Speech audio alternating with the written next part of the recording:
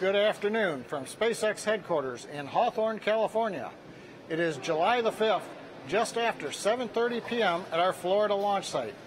The SpaceX team is preparing for launch of the Falcon 9 carrying Intelsat 35e in just under 7 minutes from historic Launch Complex 39A. Launch is scheduled this evening at 23 hours, 38 minutes Universal Time, or 7:38 p.m. Eastern Daylight Saving Time. I'm John Innsbrucker, Falcon 9 Principal Integration Engineer, and I'll be bringing you updates and commentary during today's webcast.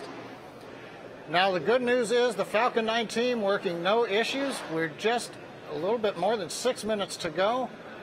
Liquid oxygen loading is continuing on both the first and second stages. Fuel loading is completed on both stages. We're currently chilling in the 9 Merlin engines on the first stage.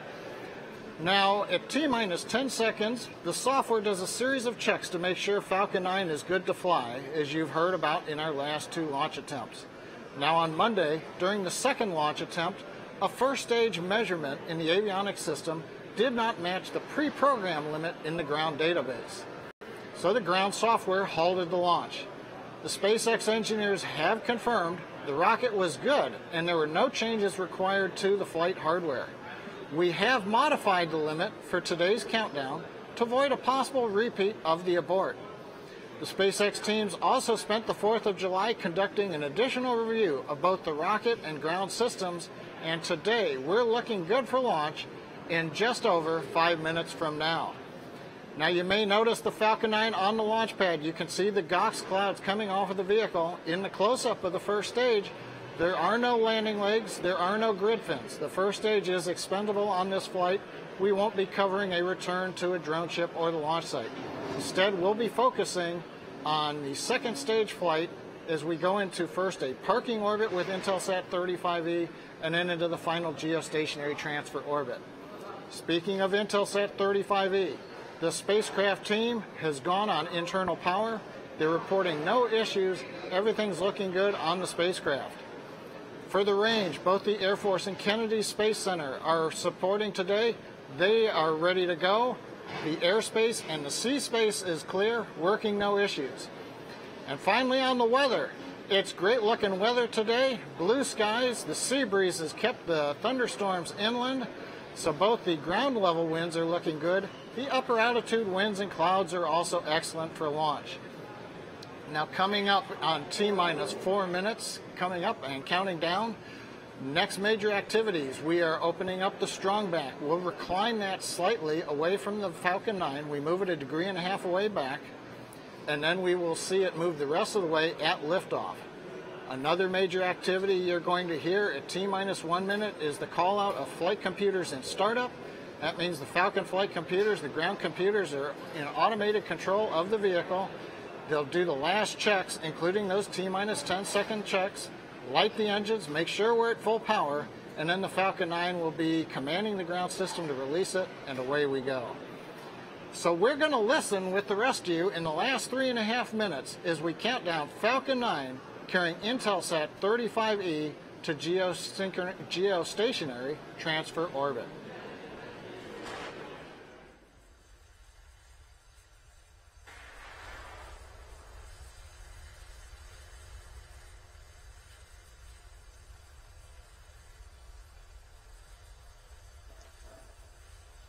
MVAC announced S2 TVC motion nominal. Stage 2 TVC motion is nominal. Bug up lead verification.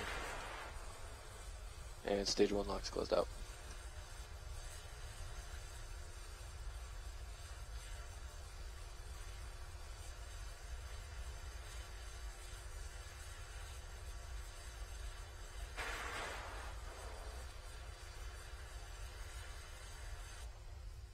Stage 2 return manifold secured. Strombeck lower has ended. Strombeck is at 88.5 degrees.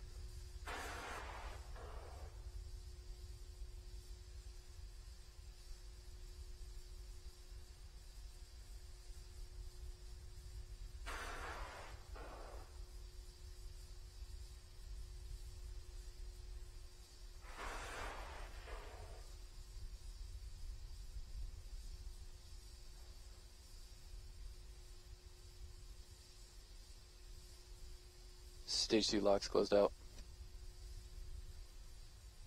Falcon 9 is on internal power.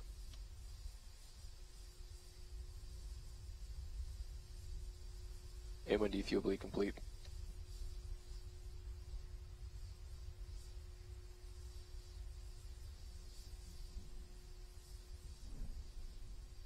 Vehicles in self-align.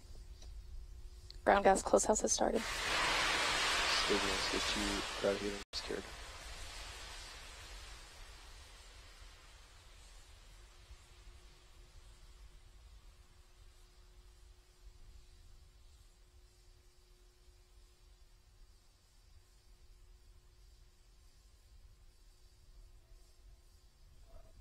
FTS announced AFTS is ready for launch. AFTS is ready for launch. Gas closehouse is complete. VC verify F9 in startup. Falcon 9's in startup.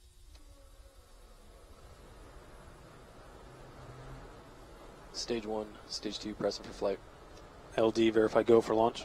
Go for launch.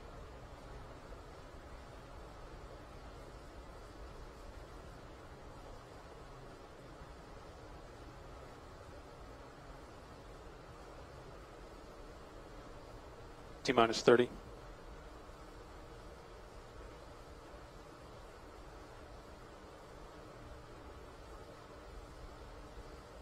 T-minus 20.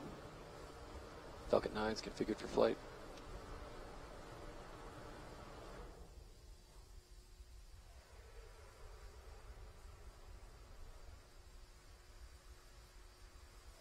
T-minus 5, 4, 3, 2, 1. Second mission. Lift off of Falcon 9. Falcon 9 is clear to tower.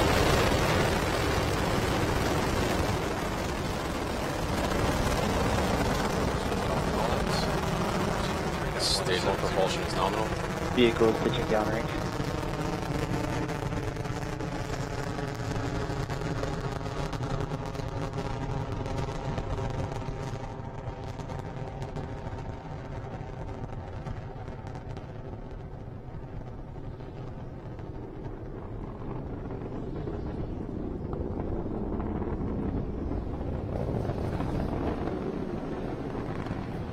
Power telemetry nominal. T plus 50 seconds into flight, you heard the call out on countdown net 1. Avionics is nominal. Earlier we heard propulsion call out a nominal call for the 9 Merlin 1D engines. Next major activity coming up in just over 15 seconds. Maximum dynamic pressure. Falcon 9 currently has gone supersonic.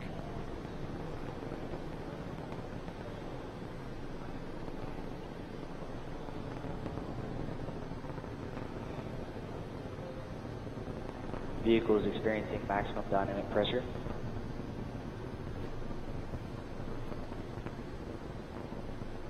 T plus 1 minute, 30 seconds into flight. We've heard the call out. The vehicle has gone through the period of maximum dynamic pressure. That's where the velocity of the vehicle and the density of the lower altitude of the Earth's atmosphere combine to create the greatest loads on the Falcon 9. The Merlin engines throttled down and then throttled back up to full power in preparation going through this phase. So currently we're at full power, continuing to head towards stage separation, coming up at about T plus 2 minutes, 46 seconds. Now there'll be a sequence of activities that happen very rapidly in just about 35 seconds from now. You'll hear MECO, main engine cutoff. The 9 Merlin first stage engines will shut down. 4 seconds later, we get stage separation. 7 seconds after that, the upper stage engine ignites to propel the second stage and Intelsat into the parking orbit. Let's watch and listen as we come up on MECO and stage separation.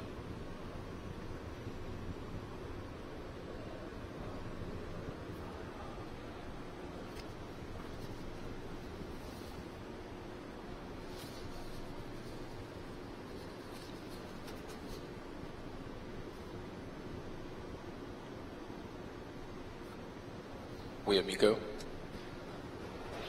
Stage separation.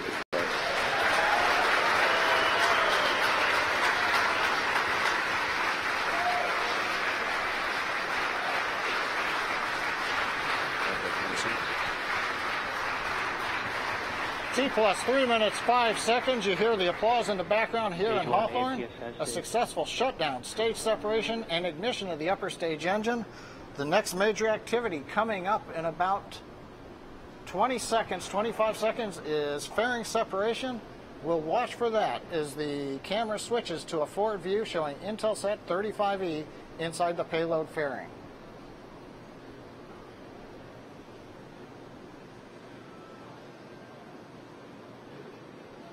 Bearing separation confirmed.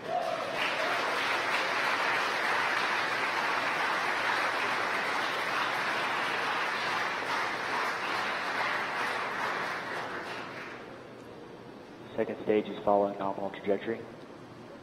Coming up on T plus 4 minutes into flight, Bermuda. we saw a successful separation of the payload fairing.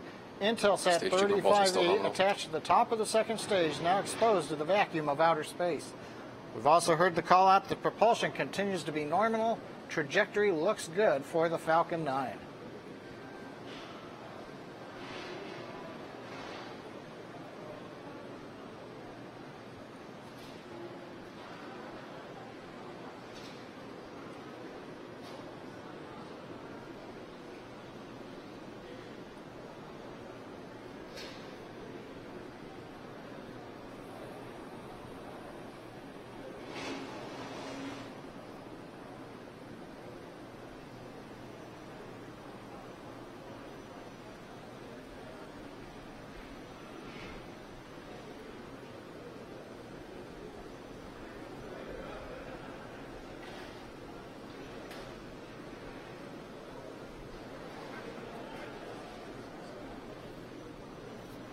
T plus 5 minutes into flight. Trajectory continues to look good. Propulsion on the second stage engine continues to look good. Everything going well on the flight of Falcon 9 carrying Intelsat 35e. As a reminder, for recoverable first stage flights, we typically might have seen the boost back burn. We'd be getting ready for the entry burn. On this mission, the first stage was not recoverable, did not have landing legs or grid fins, so we're not following the first stage. We're going to stay with the second stage as it powers its way into orbit, with shutdown of the upper stage engine planned at about T plus 8 minutes and 40 seconds.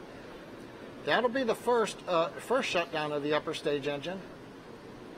There is a second burn planned later on as we pass over Africa. We'll be bringing that to you, and we'll talk about that a little bit later more. Currently coming up on T plus 6 minutes. Everything continues to go well for Falcon 9 carrying Intelsat 35e. Just a little bit more than 2.5 minutes remaining in this first of 2 planned burns of the upper stage engine.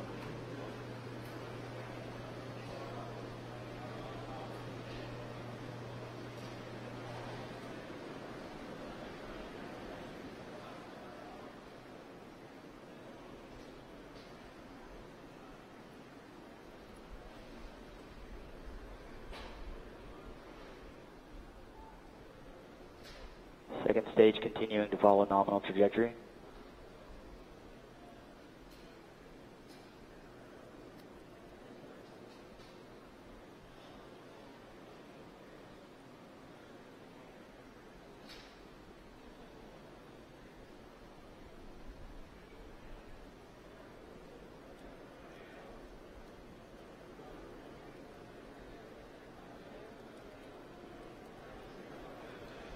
T plus 7 minutes into flight. Conditions continue to remain nominal on the flight of Falcon 9. Watching the second stage continuing to head east from Kennedy Space Center, going into the first of 2 planned orbits, in this case a low Earth parking orbit. Planned shutdown of the upper stage engine is coming up in about 1 minute and 14 seconds from now.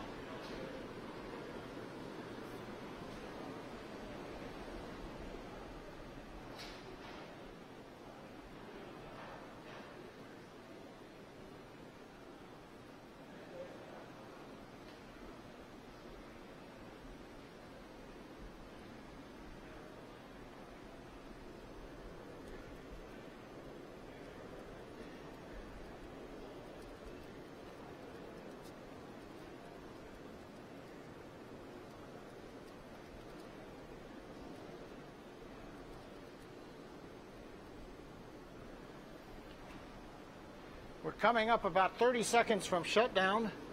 This will be called SECA 1, second stage engine cutoff number 1.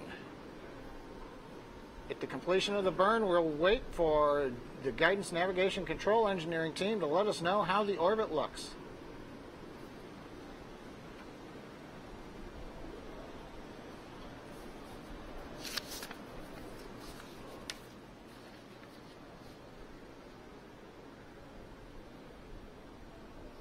We have SECO.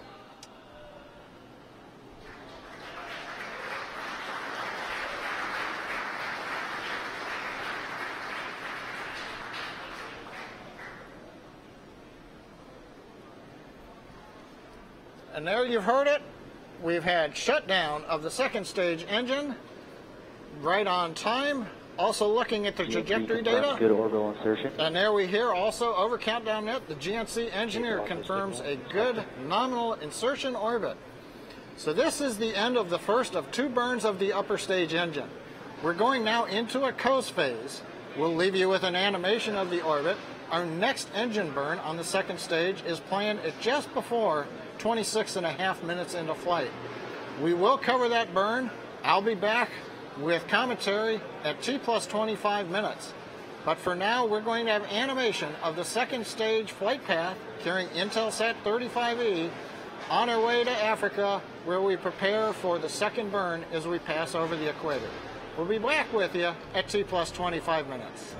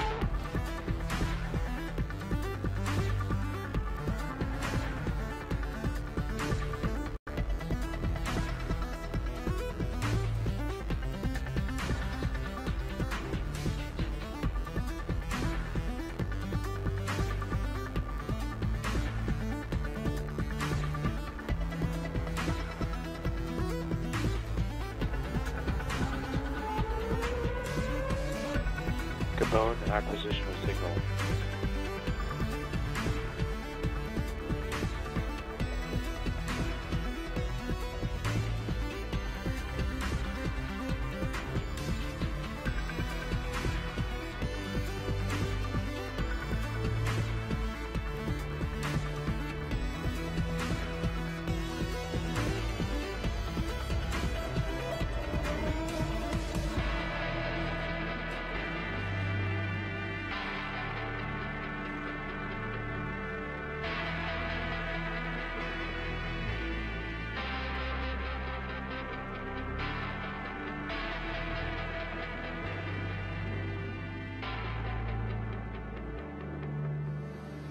Welcome back to the SpaceX webcast of the launch of Intelsat 35e on the Falcon 9. We're at T plus 25 minutes 30 seconds. We're coming up in about 1 minute for restart of the upper stage engine. Now the purpose of this burn is to transfer us from the low Earth parking orbit into the geostationary transfer orbit. The burn will last about a minute, and we've got the view right now as we're passing over Africa from the Gabon ground station, getting telemetry and video transferred down to us, and we'll have that for you as long as the link holds on the webcast.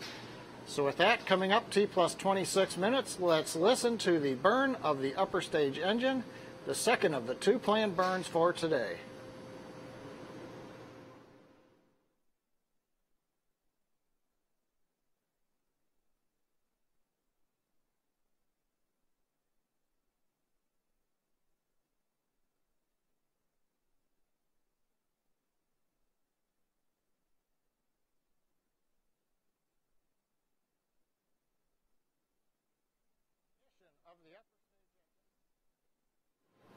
We've got ignition of the upper stage engine.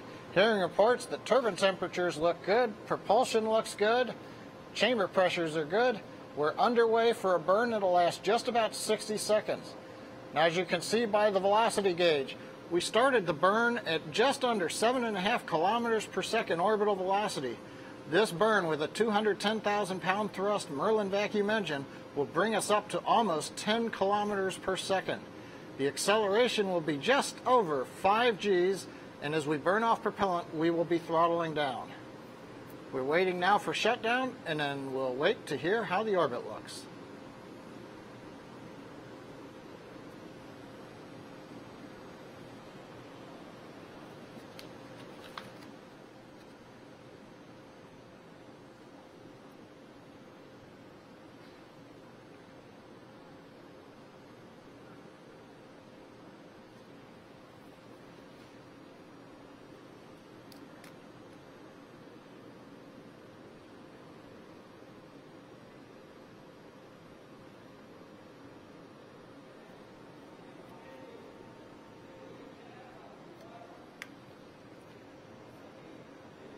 GNC confirms good orbit for payload deploy. And there you have it. We waited a minute. GNC has confirmed a good orbit for spacecraft deployment. So we did the 1 minute roughly burn of the upper stage engine. That went well. Shut down.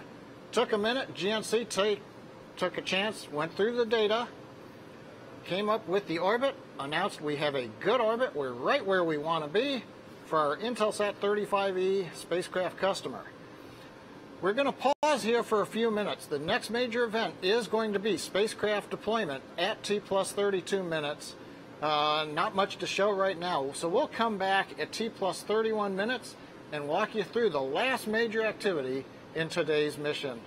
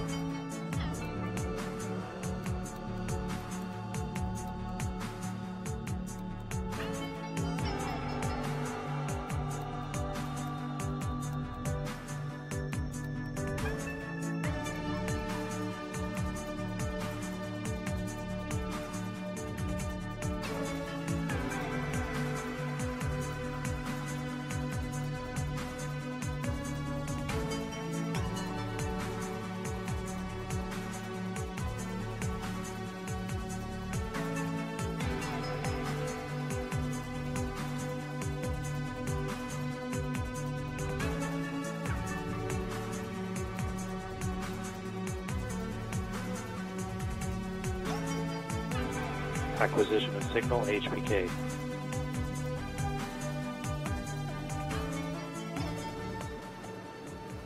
T plus 31 minutes since the launch of Falcon 9 carrying Intelsat 35e. We're waiting for the last major activity of the primary mission, and that is deployment of the Intelsat 35e spacecraft. It's currently attached to a payload attach fitting on top of the second stage. At about T plus 32 minutes into flight, the Falcon 9 flight computer sends the signals that activate the separation system. Small strings then push the Intelsat spacecraft away from Falcon 9 into the desired transfer orbit. With 30 seconds away, we've got contact over the African ground station Harda-Bistak. We're getting the expectation of a view from the payload camera looking forward. And right now we're waiting with everybody for payload separation.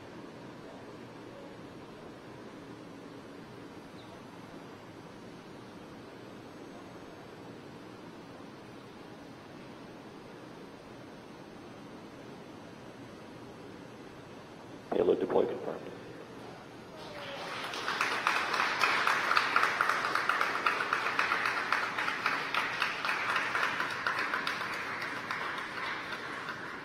Right on time, we had spacecraft deployment, Intelsat 35e, free of the Falcon 9, on its way in the desired geostationary transfer orbit. Video is a little broken up there, but we did hear the call out of deployment and we did see it on the camera. So that's going to bring an end to our webcast. We counted down. Third try today was the charm. We got through the countdown, launched right on time. The weather cooperated. First stage, an expendable first stage, did its job well. Second stage went through the 2 desired burns, each time putting us into the desired orbit. And then finally, just now, as you saw, spacecraft separation on time, right where we wanted to be. So we'd like to thank, of course, our Intelsat customer. We'd like to thank NASA and the Air Force for range support, especially in deferring some of the downtime planned today so that SpaceX could have a launch attempt here on the 5th of July. And of course, the Federal Aviation Administration, our licensing agency in the U.S. government. Now, we invite you to follow us on our Twitter feed, as well as Instagram and our website at SpaceX.com for updates and pictures of the flight. We'd like to thank you for letting us share the mission of Falcon 9 with you, and until the next webcast, goodbye.